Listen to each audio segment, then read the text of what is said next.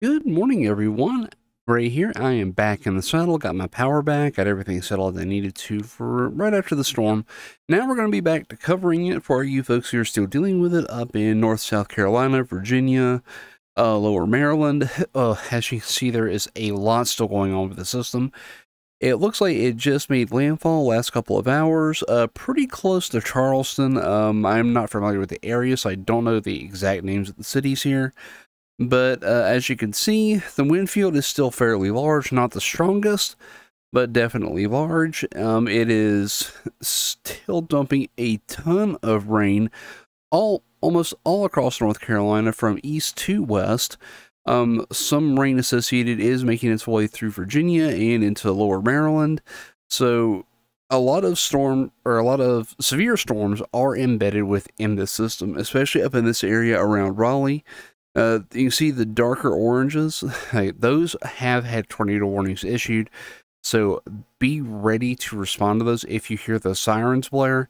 And radio towers could be knocked out. That happened in my area on landfall when Debbie, as a hurricane, made landfall in my area. The towers were off for a couple of days afterwards and only recently came back online. So definitely have your radios on. Tune in to regular radio stations, as those will probably be rebroadcasting stuff from the National Weather Service in situations like this where you have intense flooding or sustained high wind or just embedded severe storms.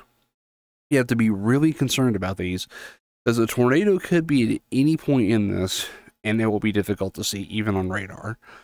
So if you get that warning, take it seriously, because that can cause just as much damage as the hurricane itself. Or in this case, tropical storm.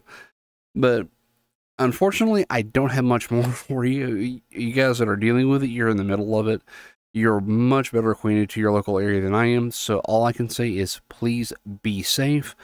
Listen to your local advisors and your local weather sources. And if they tell you to get out, you probably should consider it. And of course, if you're in a danger zone, seek help. And those of you who are still going to work in all of this, be safe, mind the road conditions, because chances are things are probably exceptionally wet in these areas. Gusty winds can topple over tractor trailers easily. We had one in my local area that was still braving things in the middle of landfall, and it did not end well for them, to say the least. So please be safe, keep an eye on everything, and I'll be back with you hopefully tonight with another update. Probably not a big one. There'll probably be another video update tomorrow, but if you're in these areas, please stay safe. That's all I have for you today. Take care and peace out.